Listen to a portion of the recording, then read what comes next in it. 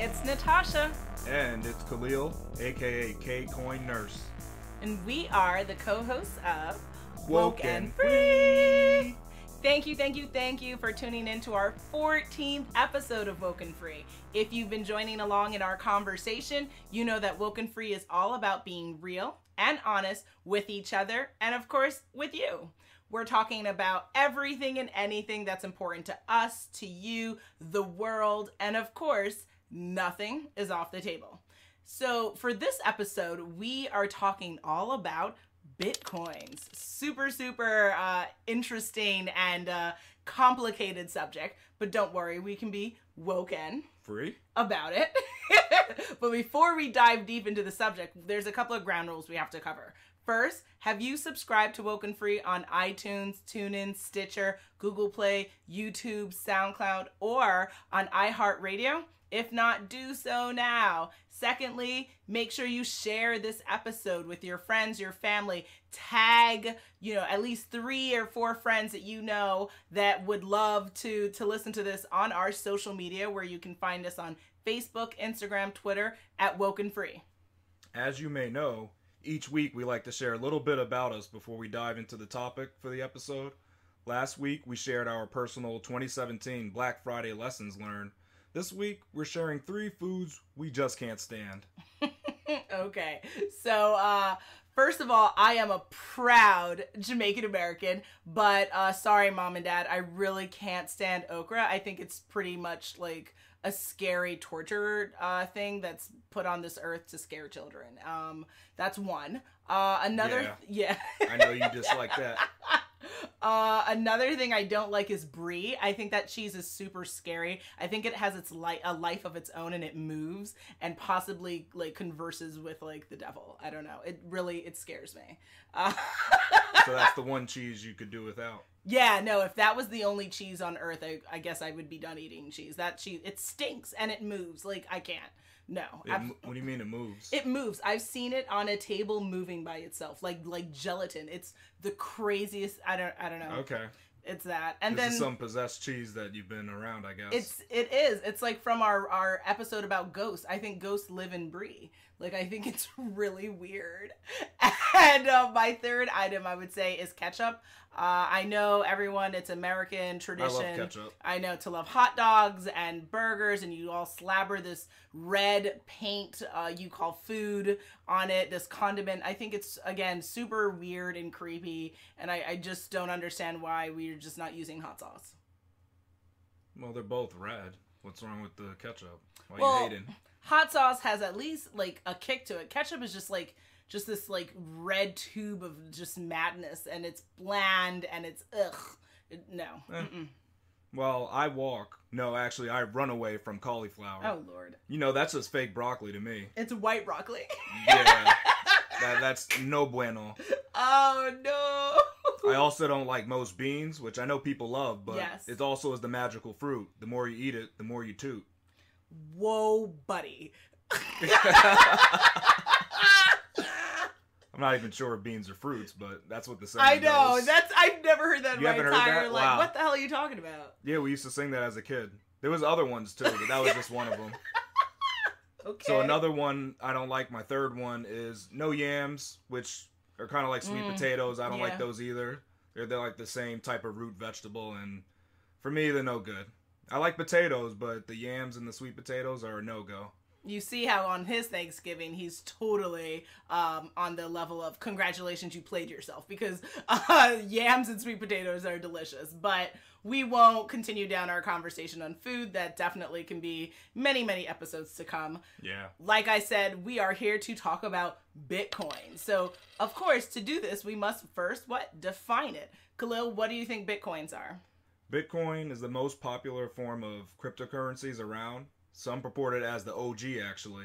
I should first explain what a cryptocurrency is. According to Investopedia, cryptocurrency is a virtual form of currency which uses cryptography as a form of security, which makes it hard to counterfeit. Its main standout feature is that it's decentralized, meaning no government or outside party can interfere or manipulate it.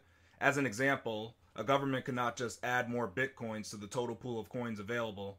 They could mine bitcoins, which we'll talk about a little bit later, but they couldn't just produce as many coins as they wanted out of nowhere. The anonymous transaction of Bitcoin also make it easy to engage in money laundering and tax evasion, unfortunately, since a person or party could use multiple Bitcoin addresses to make transactions which are pseudo-anonymous. Bitcoin addresses are where Bitcoins are sent to and usually used for one transaction. All transactions are actually stored on a public online ledger called the blockchain. What's interesting about the blockchain is the ability to store text messages and pictures along with the transaction. Once a transaction is recorded and verified, it cannot be deleted, including the text and picture that was included with it. To touch back on the mining, though, which is not feasible by simple computers anymore, you would join the Bitcoin network, where your computer basically works on verifying these transactions that are written to the online ledger.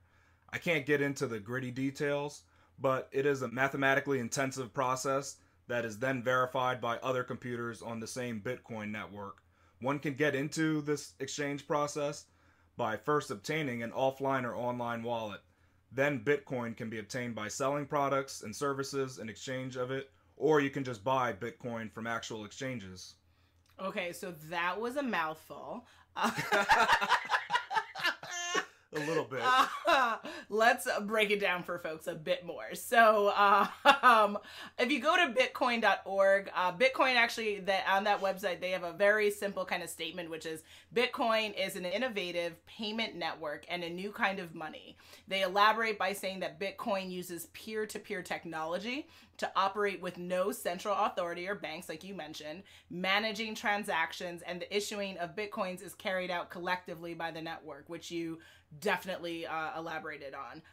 They also go on to say Bitcoin is an open source, it's designed as public, and nobody owns or controls it, and everyone can kind of play in the fun here. USA Today actually is a great article if you're looking to learn a bit more as well, and we'll include that on WokeNFree.com. They add that this is Bitcoin is a digital currency, digital payment. It allows you to send and receive like digital tokens, and unlike traditional payment networks such as MasterCard, Bitcoin isn't owned by anyone. So again, no central authority, and that means that investors, if you get into this, you're getting into something that has no regulators to protect them in the event of fraud or other negative outcomes. So that's where I think there's a lot of controversy that lies within this form of payment and investment area. Do you think Bitcoin is legitimate then? Okay, so I came across several articles that kind of spoke to the pros and cons of this arena. Sue Chang reports on MarketWatch.com about the legitimacy of the Bitcoins and kind of how we can look at this conversation. And she points to the commentary from Bank of America Merrill Lynch's head of global commodities and derivatives research, Francisco Blanche. And there are three primary areas that you would look to when discussing like the legitimacy of Bitcoins: safety, liquidity, and returns. When it comes to safety, right, we just mentioned the number one issue, number one with a bullet, is the absence of a central governing authority. So yeah, you know, whether you're for or against governmental control or intervention, it's probably a necessity when it comes to financial investment tools, because otherwise who's going to be, you know, there's no cops and robbers. Like what are we doing when there's issues, especially things like fraud? Well, you rely on the good people of the internet who are always honest and faithful. Word. So this is not opposite day. So that's probably going to be problematic for many people. Another thing is liquidity. So for a digital token to be a currency, it must build to a certain scale, said Bank of America Merrill Lynch's head of global commodities, Blanche. In some ways, this is exactly what has been happening in recent quarters, with the total market value of digital tokens growing exponentially from 1.5 billion to around 87 billion at present.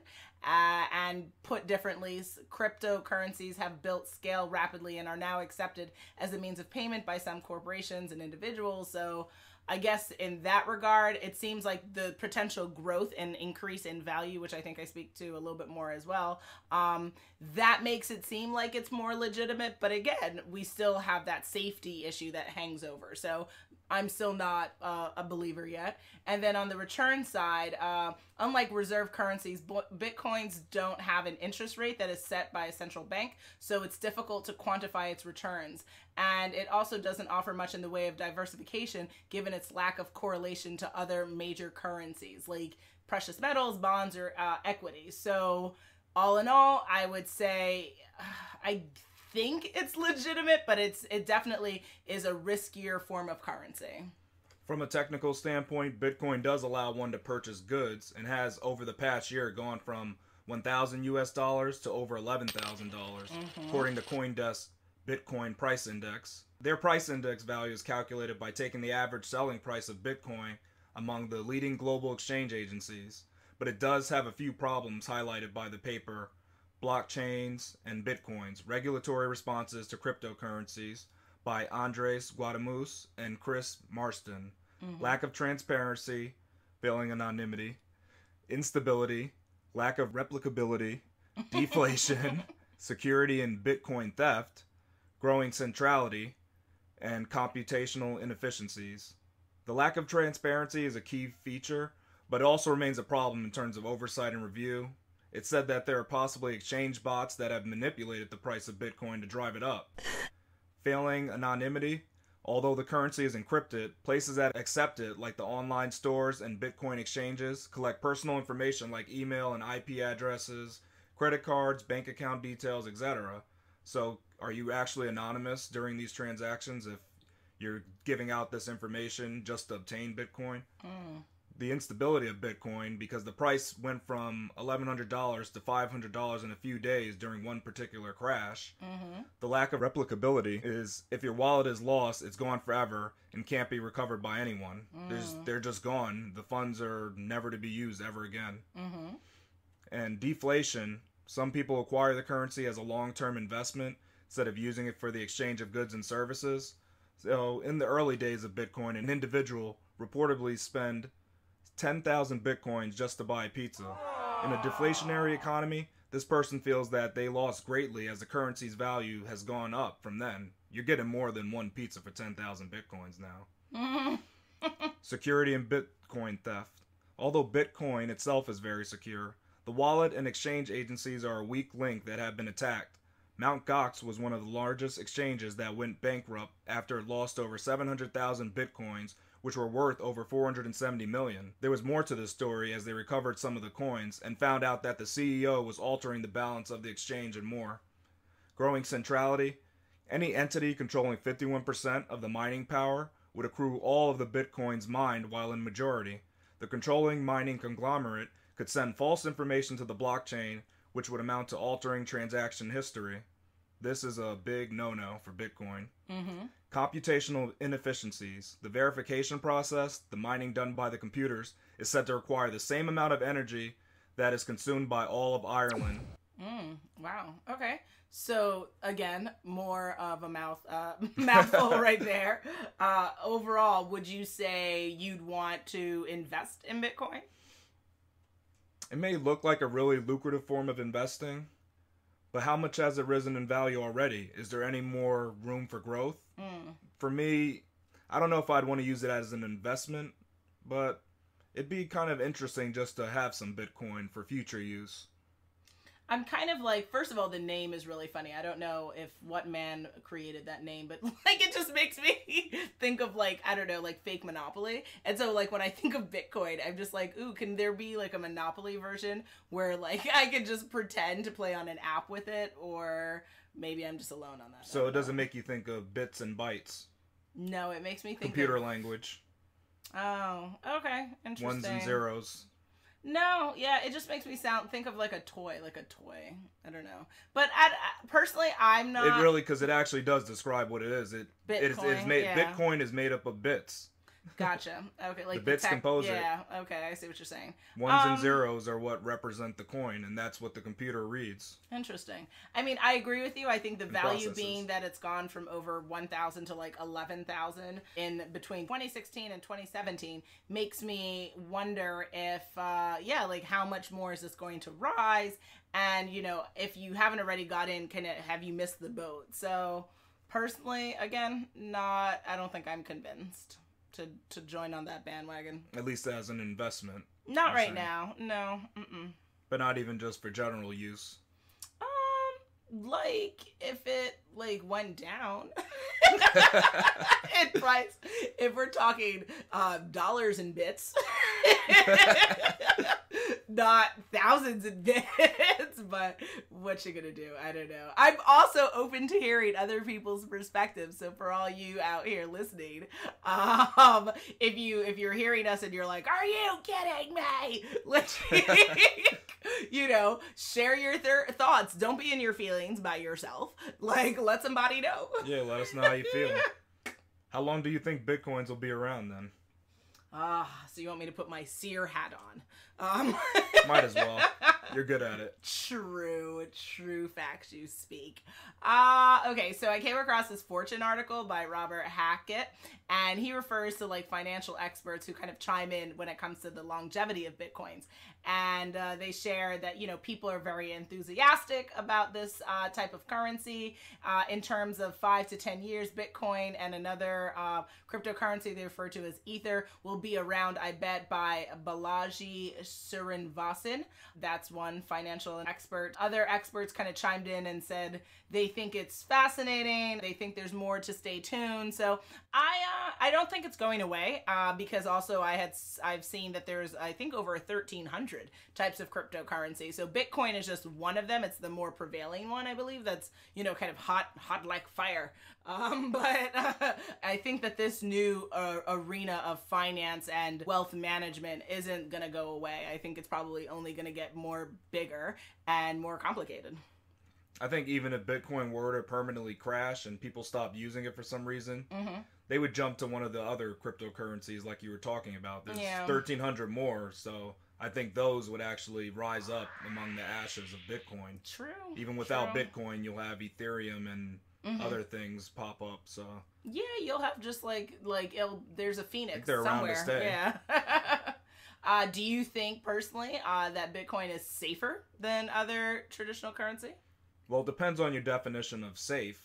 Safe like someone can't counterfeit my money, or like my money is my own. Inherently, Bitcoin is risky because there is no oversight, like we were mentioning.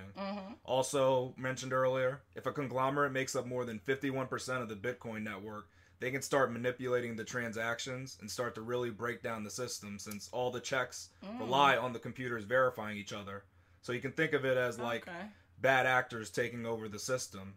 Interesting. I don't want to call them viruses, but imagine if they just got in there and they just decided, hey, Bitcoin is worth $2. They can actually do that by altering the transactions and changing it to whatever they want. Interesting. And they can bring the entire price of Bitcoin down or up, or they can actually do anything. Make it go up? Why would you manipulate it down? Because then they can purchase all the Bitcoins for cheaper, or even put the Bitcoins in their own wallets for cheaper, and then bring the price right back up. Okay. And that's just an example. There's many other elaborate plans you can do. But it does rely on computers being like honest. Most of the computers on the network doing the right thing. Interesting. Yeah, I think when I came across some resources as well, it's because, again, there's no check and balance with this type of currency, that by default it can't be a more safer form of currency than traditional currency, because you need a head of government. You need someone who's going to say, no guys, that's illegal. Let's try to not, screw with people's money like that, or that issue that you're saying, that if there could be someone who takes up 51% and kind of a conglomerate in the space, that's super risky. Who's going to ever prevent that from happening? So by default, I would say no. Yeah.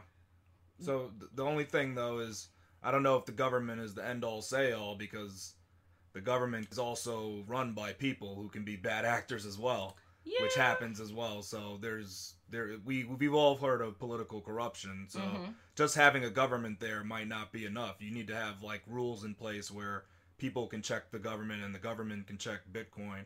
It has to be kind of like a circle of checks where no party can just say, hey, we're going to do this, and that's the lay of the I mean, I just think similar to how our current, like, we never look at the money in our wallet and say, is this really $1? Right? Like, so currently, we're existing in, at least in the United States. But also we have like some rapid inflation where, you know, milk is much more expensive now than it was in the past. So I don't know.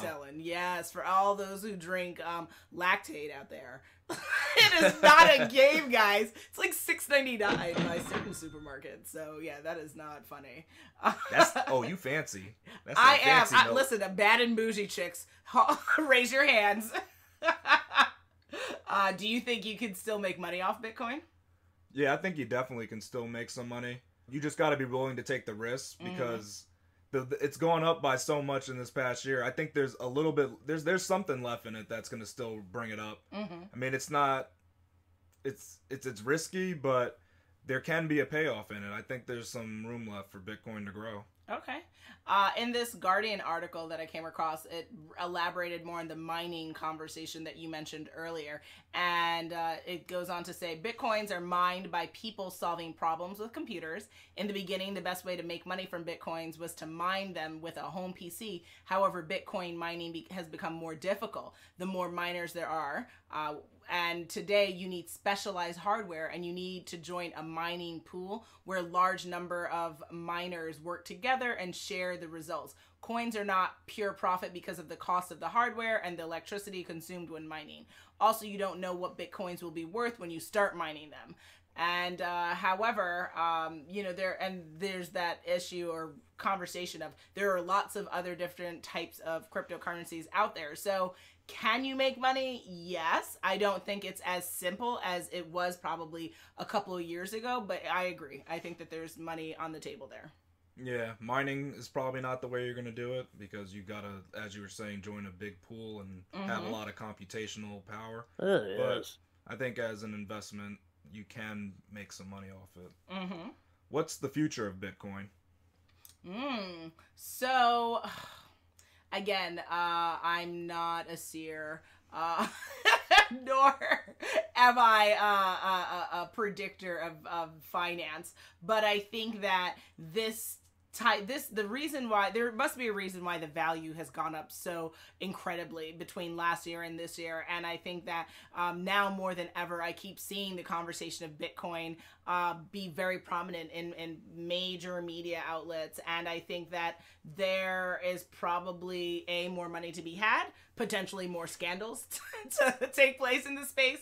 And I think that if the purpose of this whole currency, as you were saying in the beginning of this episode, was to have this like anonymous space for people to invest and exchange money, then you know, given and purchase goods. So given the climate of our world and how precarious things are getting, because we just don't know what powers will make decisions. You know who I'm talking about. And I think that you know, I think that this could potentially be a resource for people, and not all in a bad way, but you know, because I think that, you know, maybe you want to donate like to charities with your Bitcoins, right? Like, yeah, I mean, you can donate. I think it's, you know, not be tracked. Yeah, people, you know, not everything has to be doom and gloom. I think that there's a lot of good that you probably can do with this system. So I think that it's probably going to be accepted in more places, and it's just going to, again, be more common, right? Before, when something is new, everyone's like, oh no, you can't touch it, right? Like, you wouldn't touch it with a flag, and then all of a sudden you're like wrapped in this flag. So I think there's progress and probably more integration in our world. Yeah, I think we all need to carefully watch Bitcoin. The idea of a decentralized currency with security built in, that's the future of all currencies. I imagine a world where there's one main currency, easily exchanged by every other country on the planet. It doesn't have to be Bitcoin, but it most likely will be a form of cryptocurrency. Interesting. So then you get past the whole dollar for pounds and dollar for pesos. Yeah, you don't have to do this whole exchange thing. Interesting. You just go into a store and say, I'll take that tomato. 1,300 Bitcoins. Oh. I don't know. Now who's bad and bougie? That's a special tomato. Listen. That tomato is organically grown and has all the nutrients you can ever need. I feel like we need to eat food because we keep coming back to But food. no, we can't make ketchup though. No, please right. not horrify me. No ketchup for though with the tomato. Just make some hot sauce with some peppers, right? Jamaica. It is scenario time. Scenario 1. While walking down a fresh, revitalized part of the city, you're approached by a well-dressed man in a suit that says he wants to sell you his Bitcoin wallet for $200. He claims that the current value of his wallet is $1,000, but he has made enough money from Bitcoin and is looking to exit now. Do you pass up this offer of a lifetime? Is this man on drugs? He's well-dressed. I think he's wearing an Armani suit or something. Armani, okay. And he's just trying to feel, this is his good deed for the day kind of thing. Yeah, I guess he just wants to give to the needy. He wants to stop being greedy. Ah, you rhymed. I don't know. I'm very nervous by this proposition. Can you see the value of the wallet, or no? You just have to take him on his word. Oh, he's just going to hand you a paper, and on that paper is the address of the wallet. Yeah. On this paper, yeah. You technically could. I mean, if you could go to check the ledger and. Well, you can download an app, and you can actually check the value of the wallet. Okay. So technically, you can do it. Yeah, I would say if I would only accept this offer, his good deed of the day, if I checked and saw the actual value of the wallet, and I didn't just take him on his word, because as you said, and despite everyone's good intention to be honest all the time, sadly they fail. So that would be my answer. So if you're able to check it, then you'll actually go for the deal. Correct. Because you verified his claim. Correct. Yes. And how also, there's no weird way that I have to pay him, right? I can just give him money. Well, it's got to be straight cash. He's not taking a credit card. Okay. He doesn't have any reader on it. I think that's fair enough, yeah. So you would do it as long as you verified it. And then I wasn't going to be jumped when I go to my ATM to get my No, you're in a nice part of the city. Yeah, you're okay, actually. Yeah. You're okay. It's broad daylight. Right. It's weird that he just chose you out of all the people on the street. Well, maybe he saw my curly hair and was really happy with me. Maybe. I'm joking, guys. I'm not a narcissist. Don't worry. So you say. Okay, sir. What's your answer? My answer is I would hand over the $200 faster than he can say, "Hello, Jello." Okay, here we go again with rhymes. Obviously, we have to wrap in our next episode, man. Yeah. Well, the thing is, it's only $200, so hey, you lose some, you win some. Again, bad and bougie. Scenario 2. Bitcoin has dropped 50% to about $700. It seemed as if the price would only go up and up and up. Mm-hmm. Do you buy in and wait for what you think will be the inevitable sky-high gains? Ooh, again, very nerve-wracking question. So, first of all, you're in a situation where something is on the decline. For you to assume that it's gonna rise back again, unless you have verifiable information that support that projection, which is hard, right? Because similar to if you were talking about the stock market, nothing's truly verifiable, right? Like you just have to just kind of look at projections and see.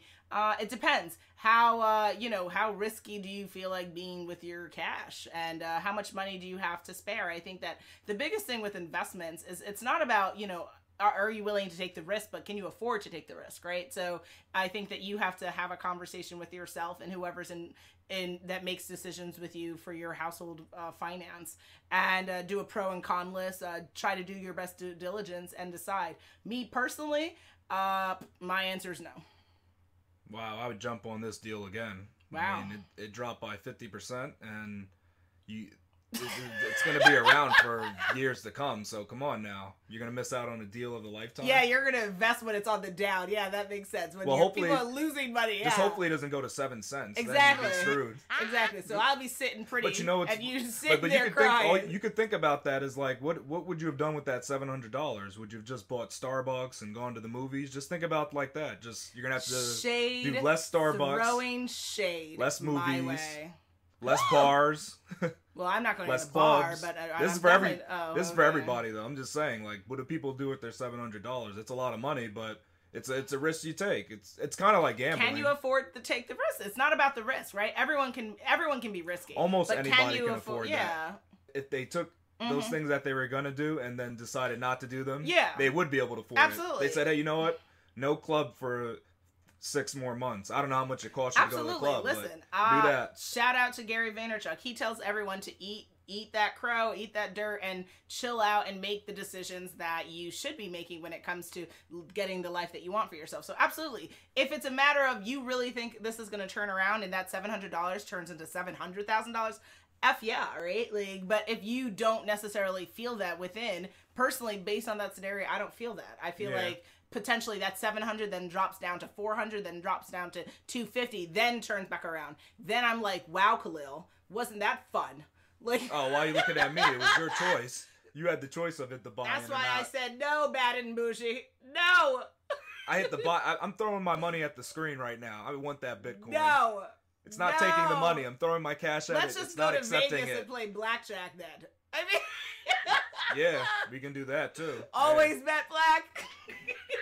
Bet on black. Oh, but you're thinking of roulette though. Or roulette, my bad. Yeah, roulette, the fun, yes. Some real fun to be had there, especially with the zeros and double zeros. Yeah, that's the all same other thing things. As your Bitcoins. No, the Bitcoin is a little. This is a lot different. I can buy goods and services with this Bitcoin. True. As long as it's not worth 7 cents, then I don't.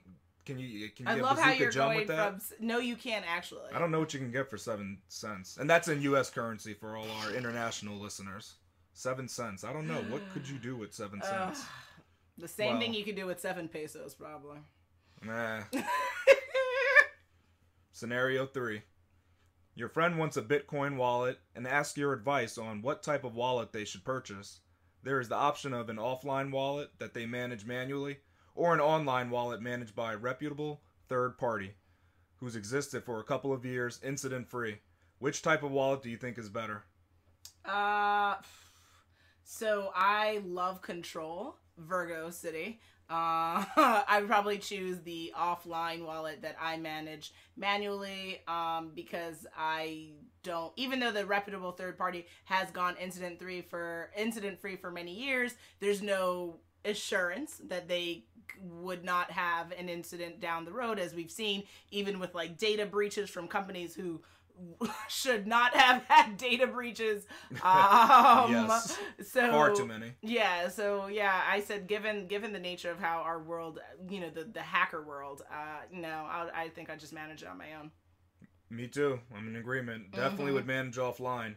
So there's a big risk managing it offline, because if you don't back it up and your computer goes down or you haven't written it down, you know that if you lose those numbers, that you're done. You lose all your money. There is no recovery. Okay. So that's the one issue with it. With the online party, they back it up and supposedly have it safeguarded from hackers, but we know how that is.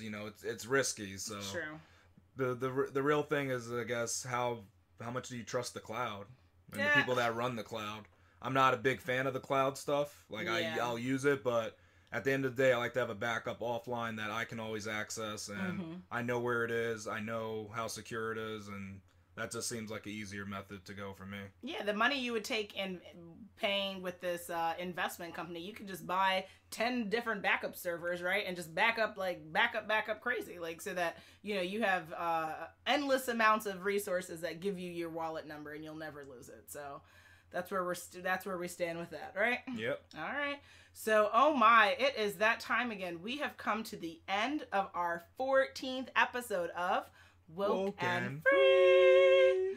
And oh my, we had a lot of fun talking about Bitcoins, food, bad and bougie. Talking about yourself, wifey. Okay, and ketchup. Ugh, I can't. Ketchup. Ugh, I can't. So, as per usual, will I leave you hanging for what our next episode is all about? On our next episode, we will be talking all about the infamous sexual harassment. When will sexual assault finally be considered wrong in our society? So to hear this topic, follow us on social media to follow along in the conversation, and make sure you tune in next week for WokeNFree Wednesday to join the conversation at www.wokenfree.com. If you want to be a guest on our show, which I know you do, because I know you're in your feelings about several things that we talk about, Please, please, please submit a topic for an upcoming episode. Share how you felt about a past episode on our Contact Us page at WokeNFree.com. And I cannot stress again, you will always find us, aka Tasha, on Facebook, Instagram, Twitter, at WokeNFree. So hit me up, holler at your girl, let us know what you're thinking about and how you want to get involved. If you didn't already subscribe, please do. Share the episode. And make sure you come back to join the conversation every Wednesday for WokeNFree Wednesdays. Till next time.